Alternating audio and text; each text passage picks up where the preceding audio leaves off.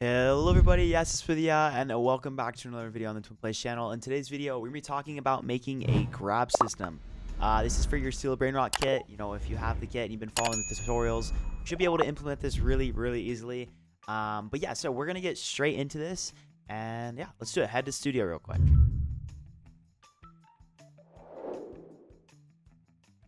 Okay, so if you're in studio, you should be here in your game. If you do click play right now, this is my game that has not already been added or changed. But when you play your game, you should, okay, it looks like I have one person. Oh, I have a secret gold. So this is a cell. It only has cell on it right now, okay? So this is how it was made in the kit. But we're going to make it so you can do more than just sell. Now, I'm going to grab one actually just for the sake of the video because I want to do two of them just to show you some things. But we are going to have to make another proximity prompt and put a grab over on all this stuff. But I already did all the work for you guys. It was a pain in my butt, just a little bit, because there's actually a lot of stuff you have to check when it comes to it. But it should be working great.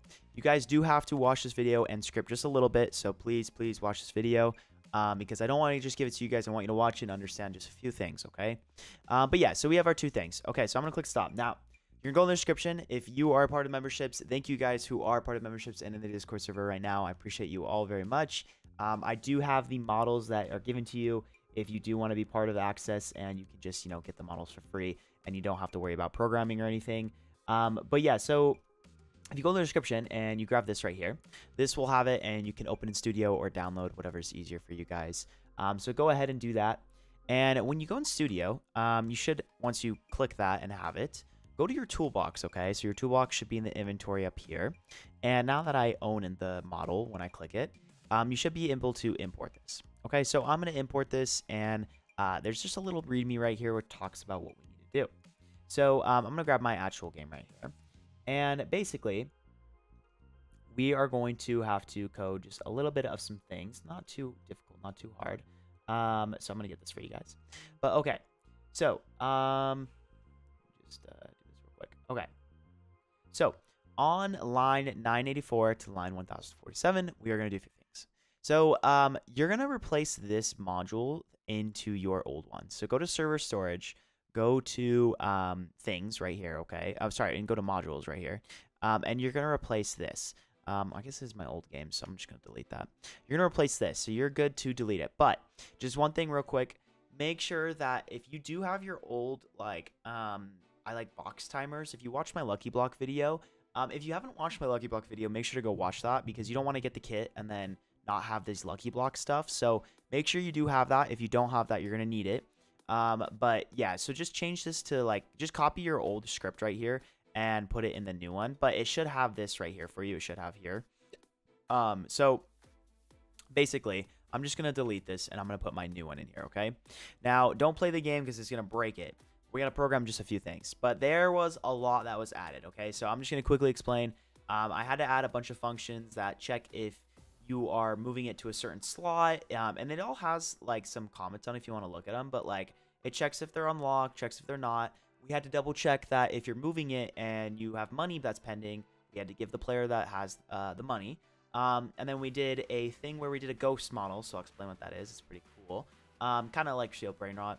And we also did a carry, so a carry function, so it handles all of the carrying of the player. And then set props enable. We also do, yeah, another carry animation. And then this is the spawning it. So this is like showing the carry clone. And then these are the old things that we added, so we don't need to worry about this as part of the lucky blocks. And then we have a create function in here, so this goes and makes the thing itself. And then I had to add a new function that was begin owner move. So this basically goes through the functions that we all did, and this is when we trigger it and make sure that we give it to the player. So I mean, yeah, we're just basically doing the owner carry and double checking that they are carrying it. So that's what this function does. And then right here is when we finish it, so we succeed and all that kind of stuff. So this is where we're actually going to go and add some things into it after. But yeah, so this goes through and says that it was returned to original slot. It also shows that there was a slot taken, things like that. So that's kind of what goes here and shows. But yeah, so if you want to customize this too, by the way, you can with like a return to original slot, or like if you want to say slot taken, you can change those names out. It's up to you. But yeah, so right here is what we're gonna fill out. So like I said, there was a lot that I did and added. Like if you look down here, well, this is proximity prompt. There's just some things that I had to do, like ensure pending money. We had to change some of the text right here. It used to look like this, but now we double check that we're doing the pending money, which is checking if there was any money that was changed or like not earned, all those kind of things. So don't worry about that. But we're gonna fill this out right here.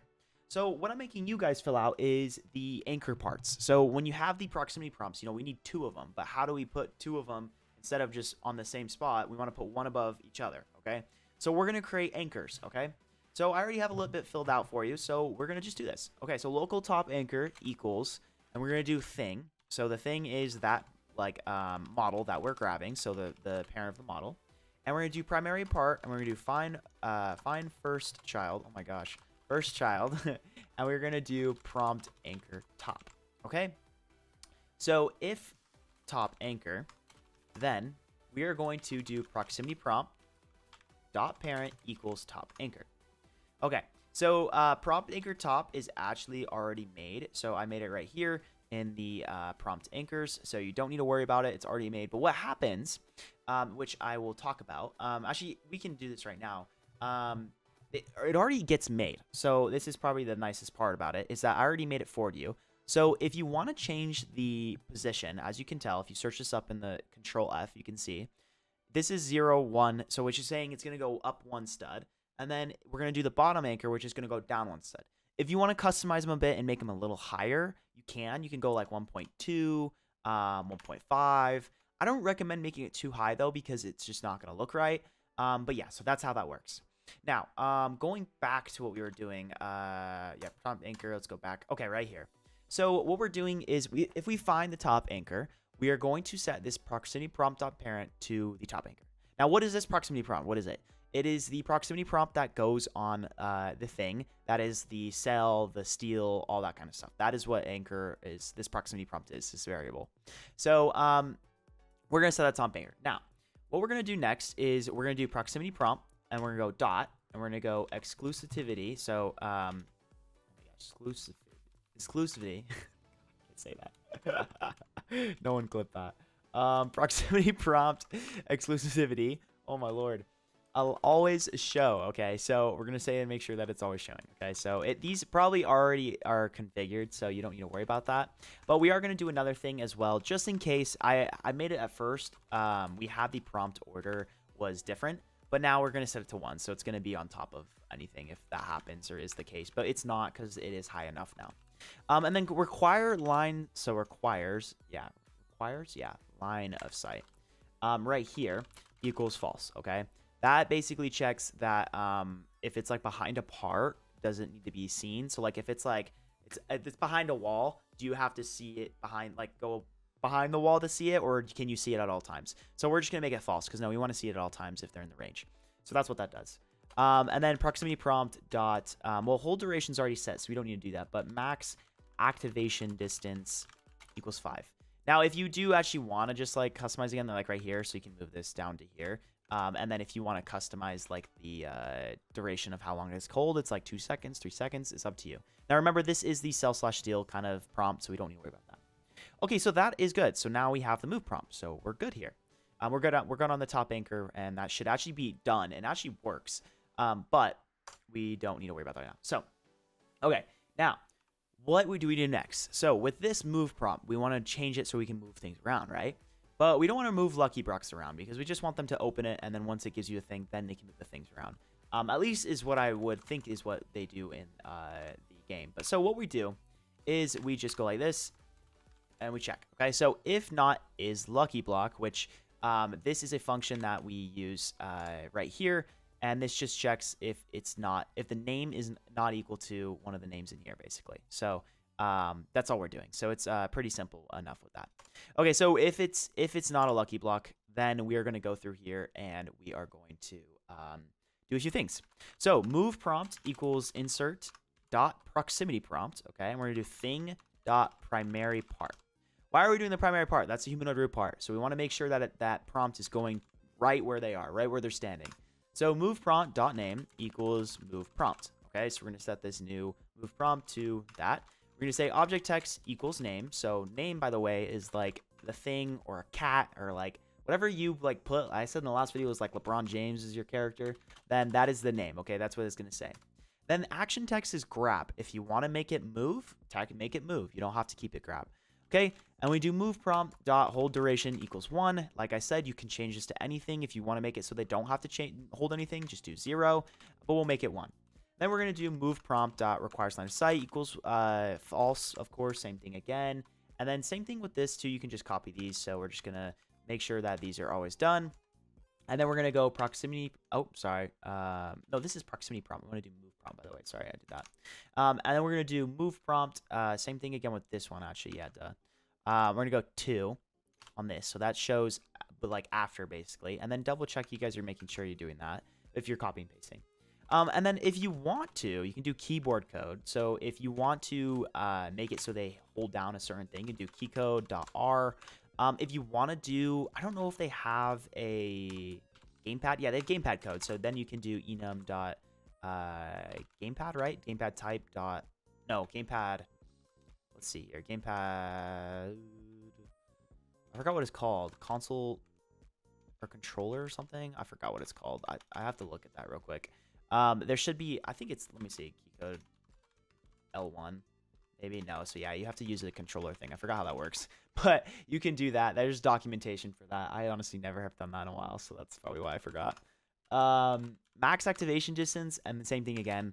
We're gonna go 5. Okay. Now, so when we're done with that, and we have the move prompt, it's all set up. We're gonna do local bottom anchor, and this is kind of what we did up here. So actually, you can just go like this, guys. So just copy and paste this, and we're gonna say bottom anchor like this, and we're gonna go anchor bottom. Okay. And then we're going to check again if it's made. If it's not, I mean, if it is, then we're going to go here and we're going to set it to the bottom anchor. So we're going to set the parent to the bottom anchor. That's going to make sure that it's set, the proximity prompt is set onto that. Then we're going to go for underscore. We're going to go player in I pairs. Okay. We're going to do players like this. Get players. We're going to do a for loop. Okay. So in here, we're going to do set properties. This is kind of what we used for the client side. We're going to do player, comma, move prompt. And we're going to do comma again, and we're going to do a little array right here. We're going to do enabled equals. We're going to go player, oops, with a, yeah, equals player. Okay, like that. Okay. So this is just going and sending through on the client side that we are making sure we are doing the move prompt and which player is doing it. And yeah, so we're going on that part. Now move prompt, this is all you have to do rest of it, dot triggered, because we need to make sure we're actually doing a trigger function. So what's being sent through, are they doing it or not? So when it gets triggered, this is where we run through everything. So if triggering player is, oops, not equal to player, then return end. Okay, so we're going to return it. Oh, ensuring money. Return end. Okay, just do that. So that's going to go through and check again. And then we're going to do if thing GUI. So I think things or just thing. Yeah, thing GUI. There we go. Dot stolen dot visible. Then return end. Okay, we're going to go through and do that again. So that's a difference I'll want to talk about in that second here. If leaving players is player dot user ID, like this, then return end again. Okay. Then we're going to go and we're going to do local. Okay, we're going to say okay. And we're going to go error equals module dot. We're going to go underscore begin owner remove. Okay, and we're going to go player base. So there's a big line right here. So player, and this is when we do the begin owner move. And to double check what we're sending through, we can go back to the begin over move. So if we go right here, we need to get all of these. So I actually think I could just copy this, but let's just go down here again. Oops. Okay. Yeah. So player base, and we're gonna go slot. We're gonna go name, apply traits, mutation, and then thing like that. That should be right. Perfect. Okay. So what we're doing here is we're gonna double check, and we're gonna make sure it goes through. And if not okay, so it's not okay, we didn't get the beginner over move, then we are going to do notification, fire client, yes, player, and we're going to send the error, okay, or cannot move right now, and we're going to do comma false, okay. So this is just double checking that we can move it. If we can't move it, we're going to send to the notification that you can't move it, okay. And we're going to do set properties dot client one more time. We're going to go player proximity prompt, comma, and then one more again. Enabled equals true, and then set properties dot client player. We're going to go move prompt, comma, and we're going to go right here. We're going to go enabled equals false. Oh, wait, sorry. This is actually false, too. Oops. Okay. Now, if collect, this is the last thing you need to do. If collect attachment, then collect attachment, destroy. Okay?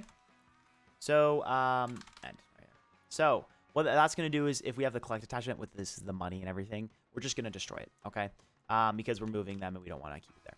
So, let's just see. I hope there isn't any errors and I'm not missing anything that I might have missed, but there shouldn't be. Okay, so, yeah, so you can collect money. Let's just collect money and see real quick. All right, now, if I grab this thing, okay, so there we go. So you walk up, and you have the thing up here. Now, guys, if you go in Workspace, and you check in the bases, I think this is base 2, right? Yeah, so then you go to slots. This is slot 1, actually. You see we have the thing, and we go inside a thing, and we go into the humanoid root part. There's the prompt anchor bottom and prompt anchor top. So that's what I was trying to tell you guys about is how we do the attachments. Now, you can move them if you want, you know, test them out. So if this was originally like -1, you could go -2. Then there's like, this is 1, so maybe you go 0.5. Like, however you want to move it, you can move it. Oh, okay, let's stop. So, yeah, and that's how it works. And then you can see in here, we have the proximity prompts in here and has the names and everything, just like that.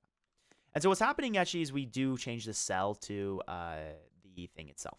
Okay, so, oops, let's get rid of that. I don't want to open this anything stuff. Okay, so if I hit grab, it's going to play this animation. Now, you see how I have the thing here? So basically, it like has a little ghost mode. That's what I mean by the ghost mode. Now, if I try and place here, it says slot taken. So we can't do that. Now, if I go and put it in here, it's going to move it right there. It's going to delete the old GUI, and then it's going to have a new one. Okay? So that's what happens. And then if I grab it again, double checking, go back right here. Sorry, this is like, it looks a little weird with the carry animation. See, that's where you kind of have to like change it a little bit, but and then you just place it again. And it says return to original slot. So, yeah, so you can move them and put them wherever you need to. Like I said, sometimes, so like with my game, I did this animation, so that's why it was preferred for me. But, yeah, so then I can place them back wherever I need to. But, yeah, with the handles and stuff, there's definitely like a position you can put the humanoid root part above. But that's, you know, up to you guys, again, once again. But, yeah, so that's about it, you guys. We basically have the script, and it's something kind of simple. I hope you guys enjoyed this a little bit better. I think, like I said, if like I have a very long tutorial or like this code was so much code and I don't even know how to explain all of it to you guys, but there was just a lot that I did. I'd rather just give you guys a bunch of it and then you guys fill out just little tiny portions. Okay. So yeah, I hope you guys did enjoy this video, and I will see you guys in the next video. Thank you very, very much. Make sure to subscribe, comment, like, and share, and I'll see you later. Bye-bye.